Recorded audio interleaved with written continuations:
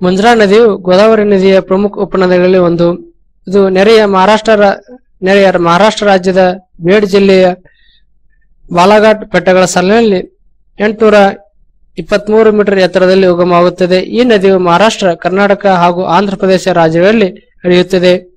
ಈ ನದಿಯ ಜನ್ಮ ಸ್ಥಾನದಿಂದ 323 ಮೀಟರ್ ಎತ್ತರ ಪ್ರದೇಶದಲ್ಲಿ ಗೋದಾವರಿಯಲ್ಲಿ ಸಂಗಮವಾಗುವವರೆಗಿನ ಒಟ್ಟು 723 ಕಿಲೋಮೀಟರ್ ಉದ್ದದಲ್ಲಿ 155 ಕಿಲೋಮೀಟರ್ ಉದ್ದ ಕರ್ನಾಟಕ ಬೀದರ್ ಜಿಲ್ಲೆಯಲ್ಲಿದೆ. ಮಂಜ್ರಾ ನದಿ ಒಟ್ಟು 20,464 ಚದರ ಕಿಲೋಮೀಟರ್ ಜಲಾನಯನ ಪ್ರದೇಶದಲ್ಲಿ 4,406 ಚದರ ಕಿಲೋಮೀಟರ್ ಭಾಗ ಕರ್ನಾಟಕದಲ್ಲಿ, ಮಹಾರಾಷ್ಟ್ರ ರಾಜ್ಯದಲ್ಲಿ 15,662 ಚದರ ಕಿಲೋಮೀಟರ್ ಮತ್ತು ಆಂಧ್ರಪ್ರದೇಶದ ರಾಜ್ಯದಲ್ಲಿ 10,772 ಚದರ ಕಿಲೋಮೀಟರ್ ಜಲಾನಯನ ಪ್ರದೇಶವನ್ನು ಹೊಂದಿದೆ. ಕಾರಂಜಾ ಬೀದರ್ ಜಿಲ್ಲೆಯಲ್ಲಿ ಹರಿಯುವ ಕಾರಂಜಾ ನದಿಯು ಮಂಜ್ರಾದ ಮುಖ್ಯ ಉಪನದಿಗಳಲ್ಲಿ ಒಂದು. ಇದು ಆಂಧ್ರಪ್ರದೇಶದ ಮೇಡಕ್ ಜಿಲ್ಲೆಯ ಕೇರಹಳ್ಳಿಯ ಬಳಿ ಸುಮಾರು 670 ಮೀಟರ್ ಎತ್ತರದಲ್ಲಿ ಜನಿಸುತ್ತದೆ. ಆಂಧ್ರಪ್ರದೇಶದಲ್ಲಿ ಪ್ರವೇಶಿಸಿದ ಮೇಲೆ ಸುಮಾರು 16 ಕಿಲೋಮೀಟರ್ ಉದ್ದಕ್ಕೂ ಆಂಧ್ರಪ್ರದೇಶ ಮತ್ತು ಕರ್ನಾಟಕದ ಗಡಿಯಾಗಿ ಹರಿಯುತ್ತದೆ. ಇದು ಕರ್ನಾಟಕದ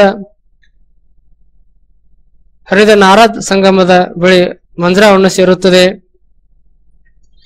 ಹರಿವಿನ ಪ್ರದೇಶ ವಿಸ್ತೀರ್ಣ ಸುಮಾರು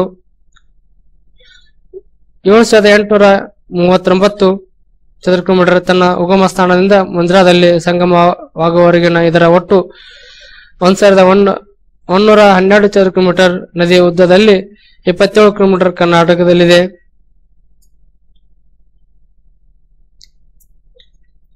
ಪೆನ್ನಾರ್ ಮತ್ತು ಪಾಲಾರ್ ಕಣಿವೆಗಳು. ಉತ್ತರ ಪೆನ್ನಾರ್, ದಕ್ಷಿಣ ಪೆನ್ನಾರ್ ಮತ್ತು ಪಾಲಾರ್ ನದಿಗಳು ತುಮಕೂರು ಜಿಲ್ಲೆಯ ಸುಮಾರು 5ನೇ 1 ಭಾಗದಷ್ಟು, ಬೆಂಗಳೂರು ಜಿಲ್ಲೆಯ ಸುಮಾರು 3ನೇ 1 ಭಾಗದಷ್ಟು ಮತ್ತು ಕೋಲಾರ ಜಿಲ್ಲೆಯ ಪೂರ್ತಿ ಭಾಗದಲ್ಲಿ ಹರಿವನ್ನು ಪಡೆದಿದೆ.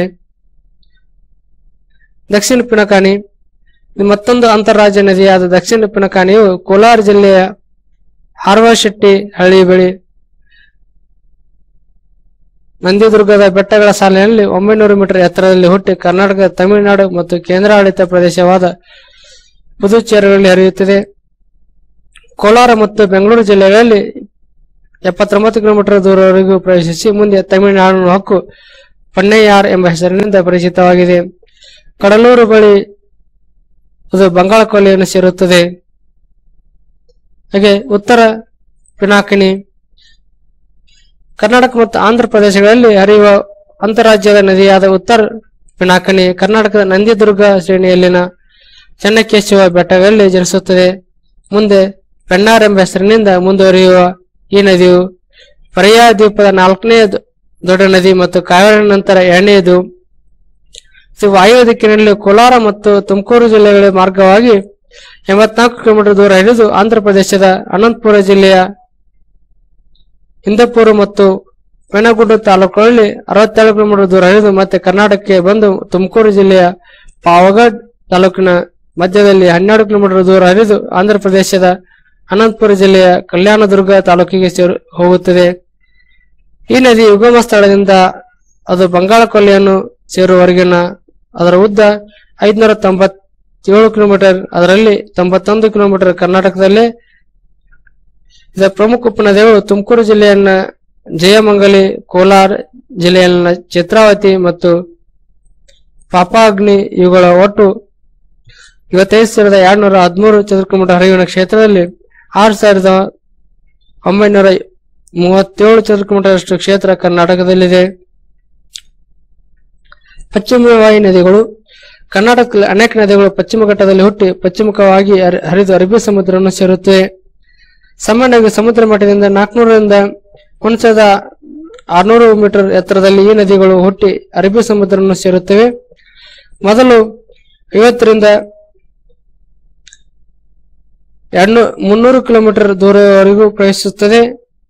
ಎಲ್ಲಾ ಪಶ್ಚಿಮಗಾಮಿ ನದಿಗಳ ಒಟ್ಟು ಜಲಾನಯನ ಕ್ಷೇತ್ರವು 26,214 ಚದರ ಕಿಲೋಮೀಟರ್ ಮತ್ತು ಅವುಗಳ ಸರಾಸರಿ ವರ್ಷದಲ್ಲಿ ಹರಿವು 5,700 ಕೋಟಿ ಘನ ಮೀಟರ್ಗಳಾಗಿವೆ.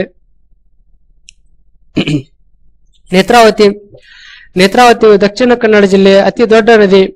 ಈ ನದಿಯು ದಕ್ಷಿಣ ಕನ್ನಡ ಬಲ್ಲಾಳರಾಯನ ದುರ್ಗದಲ್ಲಿ ಸಮುದ್ರ ಮಟ್ಟದಿಂದ 1000 ಮೀಟರ್ ಎತ್ತರದಲ್ಲಿ ಹುಟ್ಟಿ ಒಟ್ಟು 302 ಕಿಲೋಮೀಟರ್ ದೂರ ಪ್ರವೇಶಿಸುತ್ತದೆ. ಇದರ ಜಲನಯನ ಪ್ರದೇಶ 3227 ಚದರ ಕಿಲೋಮೀಟರ್ ಆಗಿದೆ.